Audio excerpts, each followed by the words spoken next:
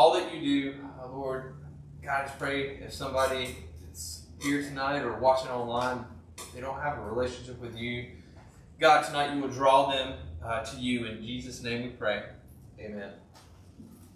All right, guys. So Mark chapter 4 and 5 is where we're going to be tonight. This is kind of continuing our series. So tonight's title is Faith in a Frenzied World. All right, got a cool little graphic up there that I found. All right, so life is often dominated by confusion and noise. So one of the most constant things I read about the teenage experience and I hear from you is how much stress characterizes your life. I hear stress over and over. Stress of exams, stress of a boyfriend or a girlfriend, just work, going to school, doing life. You face increased expectations and demands. I feel like the expectations for like school now is way different than it was when I was in school. Like I was talking to somebody the other day and they said that you can get like a 5.0 GPA. Is that right? You can. All right, so you could only get a 4.0 when I was in school. I mean, just like totally no good for that. All right, so there's the noisy world of social media where you're always connected and always managing not only your own issues, but everyone else's. You see everybody's issues. We escape from the world to our devices because we want to run from the uncomfortable or the frightening, and what we find there is uncomfortable and frightening. I mean, you can just go on anything and just see like chaos and noise, and there's this constant, news cycle. I mean, there's a 24-hour news cycle now. I mean, the news is on 24/7. It's crazy. Like 30 years ago, you had the 5 o'clock news and maybe the 6 o'clock news, and that's all you had. Now it's 24/7. So it's not just a digital frenzy that you face. What about friendships? Your parents might find it hard to keep up with who you're currently mad at. Maybe. Dude. And which of your friends aren't speaking with you right now? And maybe you can feel abandoned or alone. It's hard. For some of you, you have an unsettling family home life. Maybe divorced parents and you're caught in the middle of everything. And these are the years of your life when you get introduced to the fact that people suffer in this world. And suffering is all through the Bible. And it's how we respond to that suffering. Hey, Jesus suffered too. Jesus did suffer. We saw that this past Well, yeah, just last week. So tonight, I want us to look at how we can have peace in chaos. How we can have peace in chaos. And Jesus is going to show us that tonight. So in Mark chapter 4 and 5, we see Jesus confront the chaos in this world. All the mess and unrest and opposing forces. But there's a word Jesus speaks that is louder than the noise in your life. And that is peace. And here we're going to see 3 scenes of Jesus stepping into a broken world and bringing it under His care and His control. 4 miracles that reveal the authority and remedy of Jesus over the sea and wind, demonic possession, sickness, and death itself. He reigns over all the powers that are hostile to God and bring distress to you and me. From the large collar side, and leaving the crowd, they took Him with them in the boat, just as He was. And other boats were with Him. And a great windstorm arose, and the waves were breaking into the boat, so that the boat was already filling. But He was at the stern, asleep on the cushion. And they woke Him and said to Him, "Teacher, do you not care that we are perishing?" And He awoke and rebuked the wind and said to the sea, "Peace, be still." And the wind ceased, and there was a great calm. He said to them, "Why are you so afraid? Have you still no faith?" And they were filled with great fear and said to one another, "Who then is this that even the wind and the sea obey him?" So this story begins in verse 35 with Jesus leading the disciples to cross the sea. So getting out on the water and facing the storm was Jesus' plan. And he doesn't do things like haphazardly. Don't think that Jesus won't sometimes lead you into chaos. Everything can feel like it's unraveling and you're still right where you're supposed to be. So don't hit the escape button every time. Don't hit the, hold on, I just need to run away. Too many people, when they encounter difficulty or something that feels like it's beyond them, get disillusioned. They think something's wrong, and so they want to get out of that friendship, that school, that family. But sometimes we're right where Jesus intends us to be. Here, a storm comes and it begins to tear into the boat and fill it with water. So let's picture this. They didn't have Grady White boats back then. They didn't have Jones Brothers. Those are like the two most expensive boats that I can think of. They had like John boat, all right, made of wood, like junk boats. I mean, even though they're like professional fishermen, they had junk boats. Let's just be honest. And let's just remember who Jesus was with. He's got Peter. He's a professional fisherman. He knows how to navigate the water. He's a boat guy. And now this storm comes and these fishermen are terrified. It's sudden. And did y'all catch that? It said Jesus was asleep. He's chilling. He's chilling. He's asleep on a cushion at the back of the boat. We benefit from knowing this story already, but put yourself in the place of the disciples. About now you begin to think that Jesus is like out of touch with reality of what's going on. Everything is going wrong, and clearly Jesus doesn't get it. By the way, when life begins to scare you, you will be tempted to turn on and accuse the people God has put in your life to help you. You can do that to your parents. You can do that to church leaders. Here, the disciples do that to Jesus. They're like, "Bro, do you not care that we're in this storm?" And I'm sitting there thinking, of course Jesus cares. The whole reason is he's in the boat and on this planet and inside of the chaos is because he's going to die for them. In moments of tension and fear, our true beliefs get revealed. And that true belief here for the disciples was that they didn't believe Jesus. They didn't believe who he was. They didn't trust him. But Jesus breaks in. Look again at verse 39 of chapter 4. He says, "And he awoke and rebuked the wind and said to the sea, 'Peace, be still.' And the wind ceased, and there was a great calm." If you break this down in like the original language, he basically tells the wind to shut up. That's how it breaks it down. He silences the growling of fallen nature.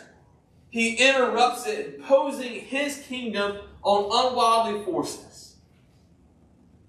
So when sin enters the world in Genesis 3, everything is fallen, even the creation. And Jesus is like, "You know what? Wind, be quiet. Shut up." In verse 40, he said to them, "Why are you so afraid? Have you still no faith?" He's like, "You have your Lord and Savior." Yeah, he's basically like, right here. But notice what happens next. Look at verse 41. "And they were filled with great fear." So they were afraid because of the storm. Jesus rebukes it, and now they're afraid again. They have another fear. They ask, "Who is this? That even the wind and the sea obey him." And he's the one who created the land and the sea. They had taken Jesus just as he was. And now they see him for who he really is. The waves respond to their maker. Jesus brings order out of disorder. This is just showing how amazing Christ is and his power and his authority. And I want you guys to sense that. And if not, then the chaos you encounter in this world will be overwhelming. It will be like that storm to the disciples. It overwhelmed them. Even though some of them, that's what they lived on the water. But it overwhelmed them because of the chaos. They bought into it. Everything will lack proportion. Mark here wants to impress upon you an accurate picture of who Jesus is. One day, Jesus will calm the storm by being thrown into it. Just like Jonah was asleep in the boat and cast into the sea to be swallowed by the fish. Jesus will be cast into death and swallowed by the earth, but come bursting forth on the third day. We just celebrated that. Jesus kills the chaos in the world by letting it swallow him whole until it chokes. Jesus takes that wrath. He takes on the wrath of God. He takes on the chaos. He takes on all the uncertainty that we face. Jesus and the disciples reach the other side of the sea, but when they arrive, there's another storm confronting them. Look over in Mark chapter 5 and verse 2. It says that when Jesus had stepped out of the boat, immediately there met him out of the tombs a man with an unclean spirit. So they go from storm to like dude with demon possession.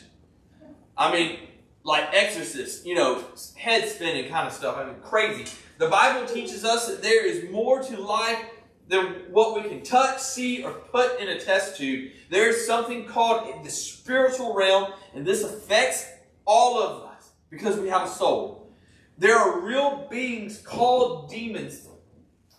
And don't try to just be like, that's just some hocus pocus, fairy tale, movie kind of stuff. It's in the Bible. Absolutely. It's in the Bible. The Bible doesn't connect every single problem we experience to demons, but it does have a real category for demonic oppression and influence. There's a spiritual dimension to our existence and in the world around us, and we would be foolish to ignore it. This passage paints a portrait of a demon-possessed man. Mark chapter 5, verse 3. It says he lived among the tombs.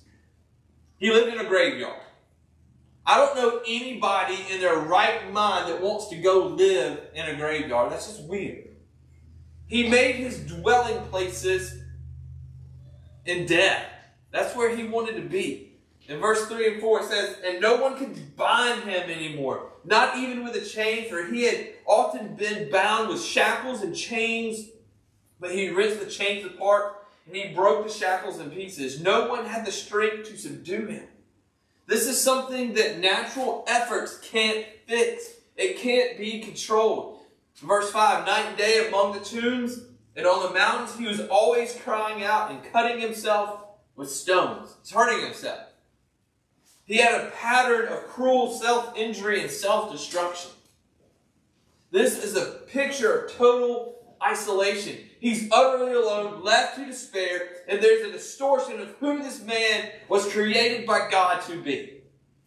They're in chaos in the human soul. Whether or not they're demonized like this man, there's something every person experiences. But pay attention to the contradiction in the story. This is a man who runs to Jesus, identifies Jesus, but rebukes Jesus. Look at verse 6. And when he saw Jesus from afar, he ran and fell down before him. And crying out with a loud voice, he said, what have you done with me? Jesus, Son of the Most High God, I adjure you, by God, do not torment me. So there was a guy, his name is Sinclair Ferguson. He wrote a book about the Gospel of Mark. And he said, would you not think that a man with such a profound need would yield readily to Jesus, the deliverer? Theoretically, he would. But to think that would suggest we understand the human heart all too superficially. No man yields to Jesus easily by nature. Tragically, like Legion, because this demon is like a legion, there was a multiple of them in him, men often hold on to their bondage and evil rather than yield to the pain of transformation by Christ's power and grace. We can be just like this man, so close to freedom, and yet still wanting to cling to what has held us captive. Notice how Jesus restored him. It takes radical measures. Look at verse 8. For he was saying to him, come out of the man, you unclean spirit. And Jesus asked him, "What is your name?" He replied, "My name is Legion, for we are many." And he begged him earnestly not to send them out of the country. Verse 11, now a great herd of pigs was feeding there on the hillside. And they begged him, saying, "Send us to the pigs, let us enter them." So Jesus is having a conversation with these demons. The demons know who Jesus is, and they're like shaking because they know that Jesus can, boom, they're done. So he gave them permission. Listen, y'all catch that? He gave them permission. Jesus gave them permission. He's got power over the demons. And the unclean spirits came out and entered the pigs and the herd, numbering about 2,000. 2,000 demons in this band. And now they're in the pigs. They rushed down the steep bank into the sea and drowned in the sea. So the demon's purpose is to destroy the creation of God. Jesus shows that these forces will never again enter this man's life to torment him. Jesus restores the man to wholeness. Look at the new picture in verse 15. And they came to Jesus and saw the demon-possessed man, the one who had the legion, sitting there, clothed and in his right mind, and they were not afraid. Do they celebrate what they find? No. They begged Jesus to leave. The men cared more about their herd than they did about the tormented human being, and more than they valued the Savior. Sometimes God's work of restoration in someone else's life comes at a great cost. The question is, do we have patience for that? Patience is in short supply today, and it shows up in our final scene. In this story, Jesus allows himself to be interrupted by two needs. And while he displays incredible patience with the people who ask for help, he also teaches them patience as they experience the fear of their circumstances. Look at verse 21. And when Jesus crossed again in the boat to the other side, so he went to this side, across the sea, now he's going back to the other side. A great crowd gathered about him, and he was beside the sea. So he didn't even get a chance to get out of the boat hardly. Then came one of the rulers of the synagogue, Jairus by name, and seeing him, he fell at his feet and implored him earnestly, saying, "My little daughter is to the point of death. Come and lay your hands on her, so that she may be made well and live." And he went with him, and a great crowd followed him and thronged about him. And there was a woman who had a discharge of blood for 12 years. All right, so here are two tales that's going on. 12 years ago, a girl was born. A new life entered the world. 12 years ago, a woman contracted a condition that will define her life. So she basically had an issue with blood. All right, I'll just leave it at that. You can research that. You can ask Miss Mary after. You can ask Miss Mary about that afterwards. Yep, absolutely. Thank you very much. All right. Courtney. So this woman, she's lived with this problem for 12 years. The problem with it is she was deemed unclean. She couldn't enter the temple. She couldn't worship. She couldn't basically hang out with anybody. She's constantly in pain, suffering from the disease and the cures. There's no cure for it. It is constantly considered to be unclean by religious people. She's exhausted all her resources and all her options. She comes with a touch of faith, thinking, if I can even touch his garments, I will be made well. She has this genuine faith, but it's a faith that needs instruction. Jesus, not his garments, healed this woman. Power had gone out from him. We don't need a trick or a life hack to fix us. We need a person. We need Jesus. Jesus is the only one that can heal us, that can restore us. Jesus calls for this woman to identify herself. He doesn't want her healing to be a secret, but to use it as an opportunity for discipleship. He tells her, go in peace. Peace is more than just this temporary healing. Your faith has saved you, Jesus says. He lost power so that she could gain strength. And one day he will lose his life so that she and all of us could live forever. Jesus takes time to engage this woman. So she comes up to him after this guy Jairus has come up to him and said, hey, my daughter's about to die. She's literally on her deathbed. I need you to come right now. And just picture the anxiety that Jairus is facing. Jesus stops in the middle of them going to talk to this woman. The worry of the disciples. And then Jesus is perfectly composed and giving this woman attention as if she's the only thing that matters. But it seems like a catastrophic delay. In Mark chapter 5, verse 35-36, while he was still speaking, there came from the ruler's house someone who said, "Your daughter is dead. Why trouble the teacher any further?" But overhearing what they said, Jesus said to the ruler of the synagogue, "Do not fear, only believe." Let's just picture that. Jairus' daughter is now dead, and it is like, dude, Jesus, this woman, she's been sick for like 12 years. She's fine. You can come back to her in a minute. My daughter, she's on her deathbed. She's got moments, seconds. And you're talking with this stinking woman who's unclean. Jesus, he's saying, I'm right on time. Trust me. Be patient with the way that I will resolve this. It will be more than you ever expected.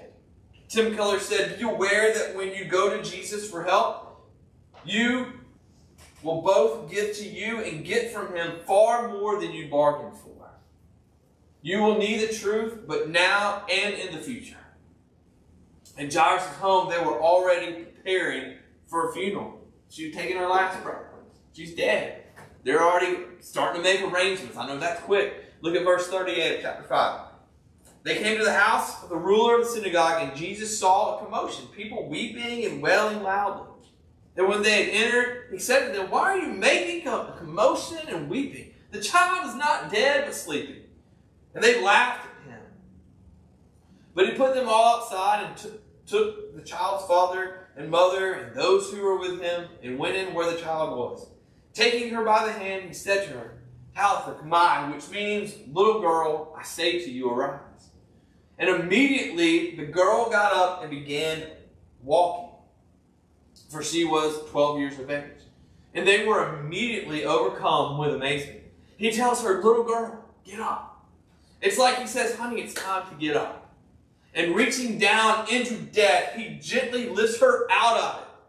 Jesus hands death itself, it's nothing but sleep. He's basically saying, you know what, death, you know what? I control you. I got power over you. And then in verse 43, and then he strictly charged them that no one should know this, and told them to give her something to eat. Jesus leaves the scoffers in unbelief. People are out there making fun. Oh, man, he ain't going to be able to do nothing. Maybe they're thinking, oh, this little girl was just asleep after all. She had no pulse. She was dead. Even watching a miracle happen right in front of their eyes does not change people. They need new hearts to receive Jesus for who and what he is. Jesus still raises the dead. It is Jesus telling you it's time to get up. It's time to walk around and follow me. Let him lift you out of your deadly sleep and into life. Are you being raised to life? Let me ask you a question. What about you? Where does life feel chaotic to you? Where are you experiencing fear? What feels like just bewildering to you? That you feel like life is out of control. Maybe you're like a woman, been dealing with something for a long time. Maybe you're like Jairus, something in a moment where something drastic is about to happen. Maybe you're like the demon-possessed man, and you're just like, you know who God is, but you're like, man, I don't want nothing with God. Maybe you're just afraid like the disciples. Yeah, I come to church. Yeah, I come to youth group. I go to camp. But I'm scared. You know, God, yeah, I'm just going to use you when I need a good grade on a test. Somebody's sick. I'll say, God, help them feel better. We need to all receive Jesus as he is speaking peace and healing in our chaos. So tonight, let me ask you a question. Do you have a relationship with Jesus? Do you have peace in the midst of a chaotic world? Do you have hope that he gives? Only Jesus can give that. That demon-possessed man couldn't heal himself. It had to be Jesus. That little girl couldn't be raised from the dead. It had to be Jesus. The other woman, she couldn't be healed. It had to be Jesus. We can't save ourselves. It has to be Jesus. This last weekend, we just celebrated Jesus dying for you and for me and raised for the dead. He conquered death and the grave because He loves you. So you can have hope. So you can have victory over everything that you face in this life when you put your trust in Him. So do you have that hope? Do you have that personal relationship with Jesus? I'm going to pray and give you a chance to respond. Lord, we thank you for today. We thank you for all that you do. Lord, right now, God, I pray that if somebody watching or here in person, they don't have a relationship with you, God, I pray right now you'll move in their heart. Soften hearts, Lord, draw people to you. We thank you for all that you do. In Jesus' name, amen. Listen, if you've made a decision to follow Christ or you have questions